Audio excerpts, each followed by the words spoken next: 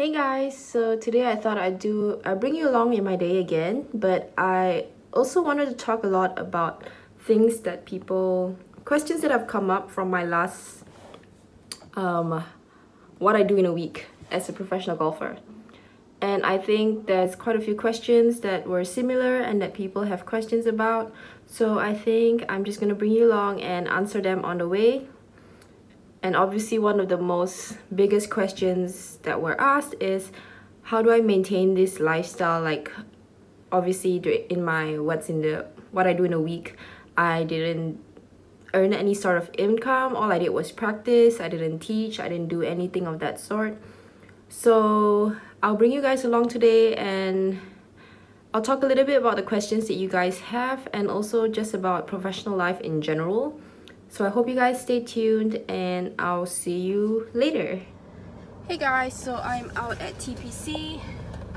It is about 9 something right now and it's Monday, so the driving range doesn't open that early, so that's why I don't come that early because it's only open at 3. So yeah, there's no point really coming that early unless you really want to do like 8 hours of short game. But anyway, I want to talk about something which people have asked me about, which is how I pay for practice, you know, like driving range balls and playing and stuff like that. And actually I mean, if you follow me, you know that I'm actually a TPC KL golf ambassador, and one of the benefits of that is that I'm able to play here for free and I'm able to practice here for free as well. So that is a huge weight off my shoulders. Like, TPC giving me this sponsorship obviously makes my practice a lot easier because I can hit as many balls as I want and not have to think about, okay, I just wasted 50 bucks on 200 balls, like now I have to earn back that 50 bucks.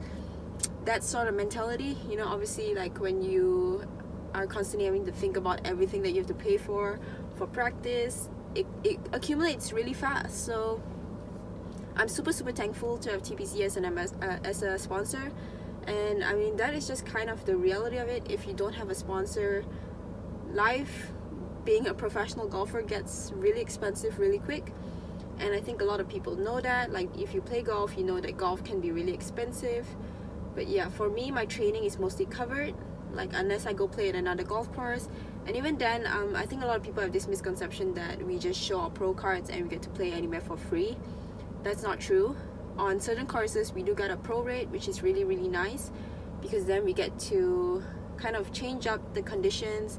You know, like when we play in Malaysia, for example, we're not going to be always playing like top conditions such as TPC, so it's good to sometimes practice other courses as well, just to be able to practice in other conditions and, you know, like cow grass and that kind of thing. So yeah, when I play outside I do have to pay, but usually it's like less than 150 ringgit, which is really cheap for golf. So yeah, other than that, I think it's kind of, I feel like a lot of people now, it's getting more in the news. You know, I've seen a couple podcasts recently about LPGA players and how like even good players such as Angel Yin, like, you know, she's played in Solheim Cups and even then she doesn't have a lot of sponsors. And it's quite funny because it's kind of a chicken and egg scenario. Like, there's people on the LPGA tour and obviously the pay is so much less than the PGA tour, but it's even worse for us like smaller tours. Like, I tour in China and Taiwan, and sometimes, you know, you might make the cut and still not be able to cover your costs. So that's just the reality of it. And sometimes when you play on, well, that's kind of part of being a professional golfer, because you kind of need to invest in yourself before you are able to make money. And, you know, my parents have been investing in me ever since I started golf and started playing golf competitively. I've paid for range balls and memberships and rounds of golf my entire life up until the point that I turned pro and was lucky enough to get this sponsorship. But before that, everything was paid. Like, my parents paid for everything. You know, I'll go find like I remember, if you guys know Monterrey Golf Club, they used to have this driving range promo thing where you, like, after a certain amount of time, I think it was like 3 p.m. or something, you could hit as many balls as you want. So I used to go there every single day and just like hit balls, because I was like, okay, like you pay like 10 ringgit or something and you hit as many balls, versus like if you go to one place and it's 10 ringgit for 100 balls. So I would legit like go to these kind of places and like hit.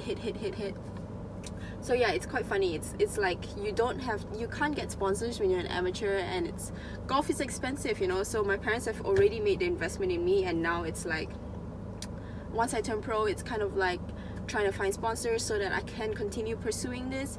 And yeah, it's not an easy life. Nobody has ever said that it's an easy life, and anybody that has tried to play professionally will know that it's not easy, because even though you don't want to think about money, you don't earn a lot of money, and you need to invest a lot before you make money. And I think a lot of people are just like, oh, you know, like golfers are super rich, so they don't need sponsorships. Maybe 1% of the golfers that are, you know, super rich. I mean, I'm sure there are a lot of golfers that are really rich that just could cover everything by themselves, but in general, for most of the people that I know, most of the people on tour that I've met, even my friends, we all rely on sponsorships. So yeah, sponsorships are a big thing, and that is obviously one of the main ways of me continuing pursuing this career, and basically how I'm able to cover the cost for my practice every day. So yeah, now let's go do some short game, and then we'll talk more later. So see you guys later.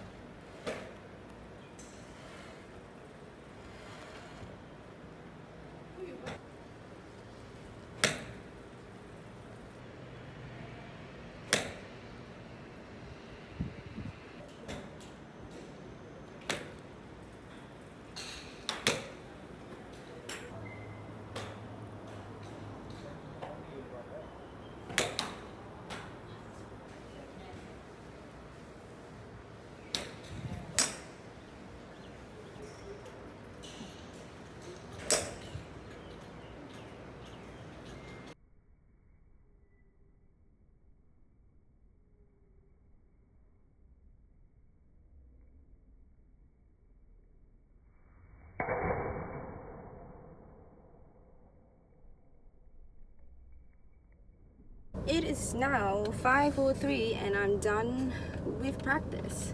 So I'm about to drive home, and I promise when I go home, take a shower, I will answer the question that you guys probably have been waiting for me to answer, which is how I make money. So I'll see you back home. Okay guys, so let's get down to it. Probably the reason why you clicked on this video is because you wanted to know basically how I make money to be able to play golf every day. So obviously now it's a different time. We can't compete. Normally when we're competing, obviously we would rely on how tournaments go. When we make the cut, we make money. And you know, I think a lot of people think that we make a ton of money. That is usually not the case. Even when you're playing on a really big tour, you do probably have to get about a top 10 or maybe top 15 finish to be really good in terms of covering costs and everything. But as I said before, there's a lot of investment that goes beforehand, so there is a lot of cost that needs to be covered. So how I earn money to basically cover for that cost, number one, of course, it's if you have sponsorships. That's why people are always looking for sponsorships, because you need money to be able to go for tournaments or to go for Q school to even qualify for a tour. So now, besides all that, like a lot of people obviously saw that I didn't do anything in terms of monetary gain during my what I do in a week. So let me just kind of tell you guys what I do. So obviously the first thing that you can do to get money as a golfer is to coach. But the thing with coaching is, first up, you need to like be signed to an, what would you say that, like a not a company, but like, well, basically a company, like a coaching company, to be able to get a coaching job.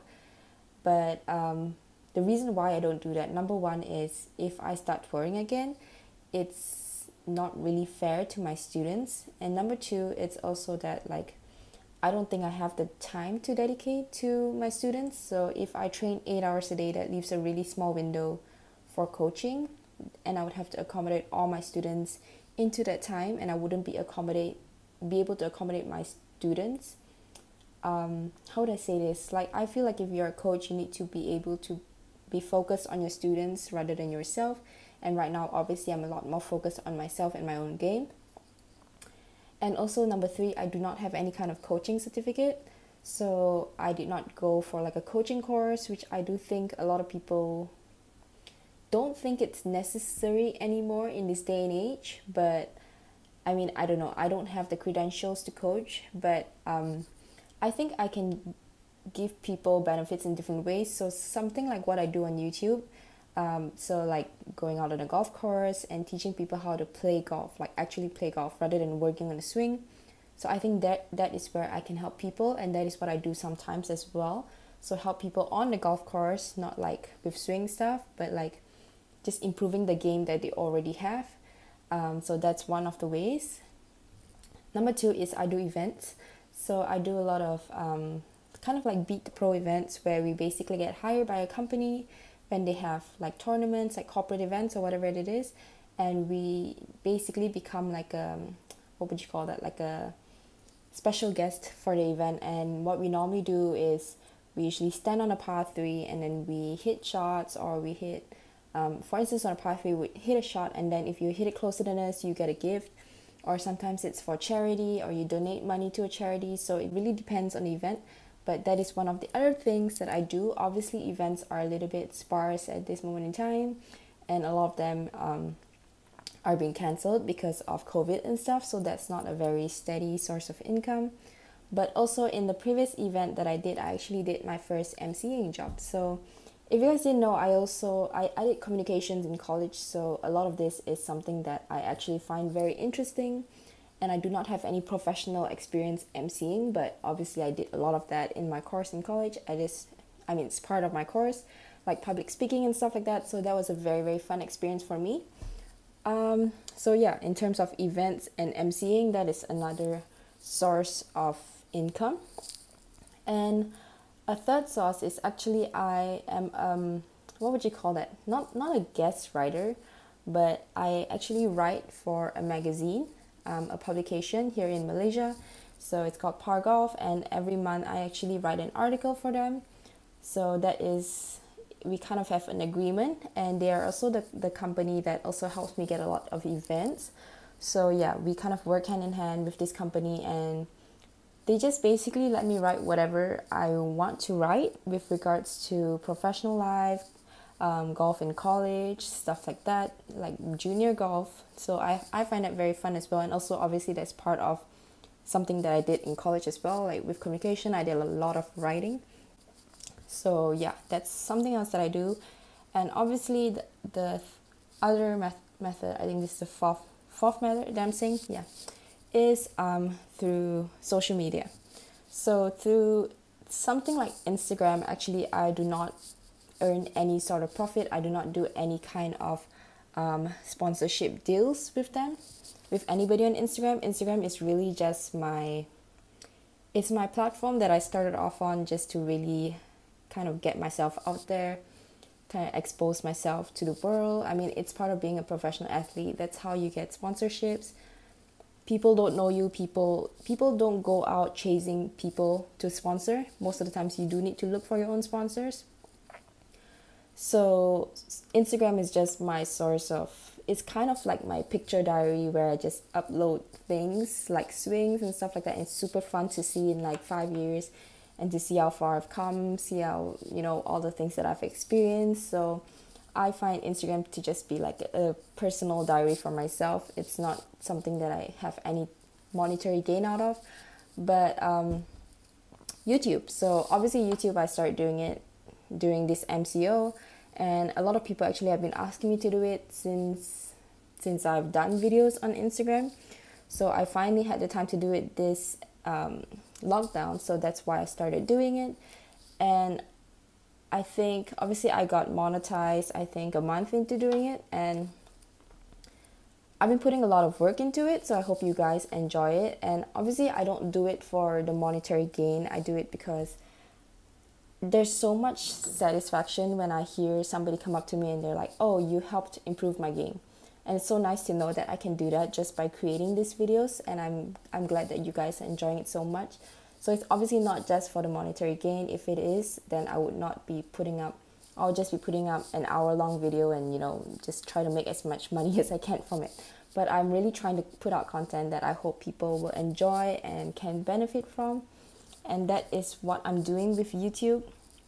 And obviously, the other thing is I just feel like I have been very lucky. You know, obviously I have, like I said before, like TPC helps me cover all my costs. Obviously, like Titleist and FootJoy helps me cover my costs with like golf balls, gloves, practice gear, clothes, things like that. My coach, Impact Golf, he's really good with basically helping me whenever I need. He provides me with like fittings, you know, shafts, grips, all that. That adds up really quickly as well. So I've been very lucky to meet a lot of generous people who are able to help me along the way. And also, even Matt, you know, Golf Sidekick here on YouTube. I know a lot of you guys come from there, and he helped me a lot to get me monetized on YouTube. So I mean, he has such a huge following, and somehow we just met each other online, and he thought that I was a good candidate for his videos. And without him, obviously with his help, it really grew my YouTube really quick. So I'm really thankful for everybody that has helped me. So that this all goes towards me trying to progress and get further in my golfing career. As I said, it is an investment. So maybe I can talk about Q School more next time, but all this takes money. And yeah, so this is some of the ways that I do earn a living to sustain my life as a professional golfer. And I hope that answers your questions. And if you guys have any more, please leave them down below. And yeah, so every time you guys watch videos on YouTube, obviously I know sometimes the ads are annoying and stuff like that, but they all obviously go towards, I hope you find it beneficial. I mean, I hope you find it worth it, because you know that it's benefiting me and my golfing career. So yeah, sometimes the ads are annoying, and I know that, but it's kind of part of YouTube. And yeah, so every time you guys watch all the way, every time you guys watch the ads, every time you guys comment and like, it really helps me. So just wanted to give you guys a shout out, and thank you guys so much for following me on this journey. And I hope to keep creating content that you guys will continue watching. And yeah, that's all for today. Hope you guys enjoyed that. Hope that gave a light on kind of what I do and how I earn money. And yeah, thank you guys so much, and see you guys next time. And again, thank you for supporting my journey here on YouTube. Lots of love.